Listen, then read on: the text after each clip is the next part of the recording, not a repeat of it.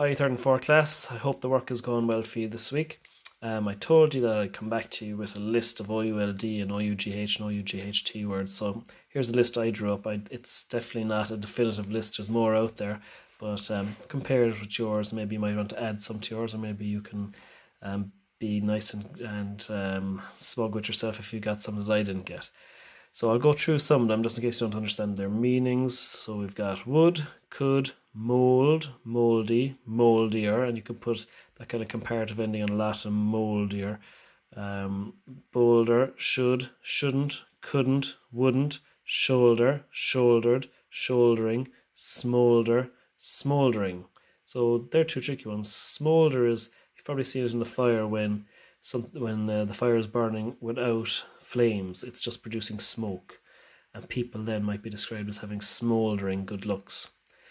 Over here I've got the OUGH and the OUGHT words. I put a little cloud one around them if they had the T at the end. So we've got tough, cough, ought. It's another word for should. I ought to have done my homework.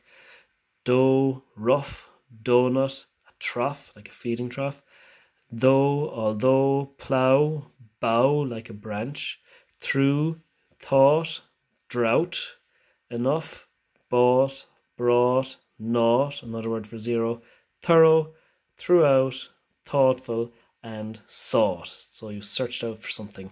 I sought out my brother. I looked for him. Okay, so here's some suggested dictation. You can come up with your own yourself. I have 5 here that I'll attach to this message.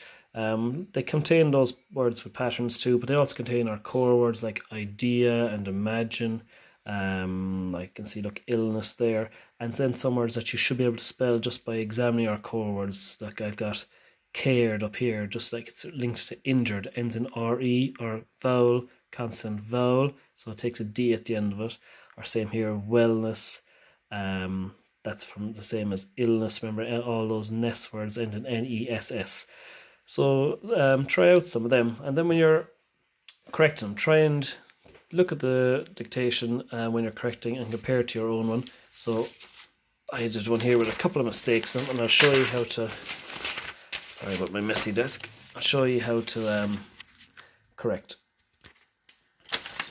So here I'm comparing this to the dictation, the correct dictation. So I should have thought, I can see straight away here that thought is wrong here, but I've got a lot of it right, so make sure you give yourself credit for what you've got right. That's the problem I have with all those spelling tests that happen at the end of the year and things like that.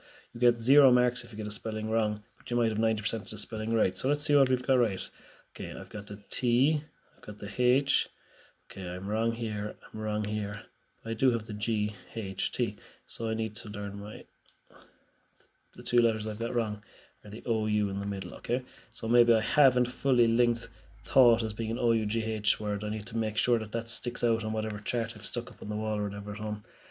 Okay, harder, that's right. About my idea. Okay, so now I'm going to have a little look at that.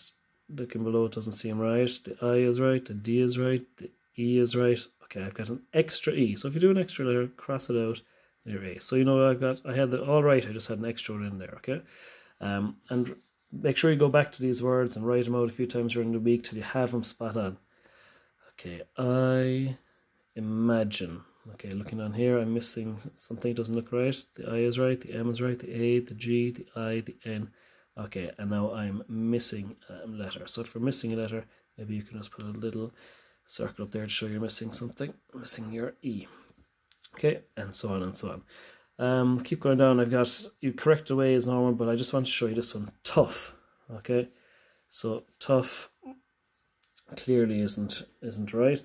I didn't have the OUGH ending in my mind. Okay, so I've got the T right, but I've got this whole part of it wrong. So I really need to focus on tough and make sure it's one that sticks out on my chart on the wall, and I keep coming back to it.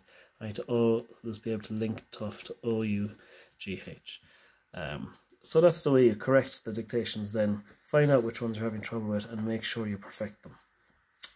Okay, well done. Happy work, everybody.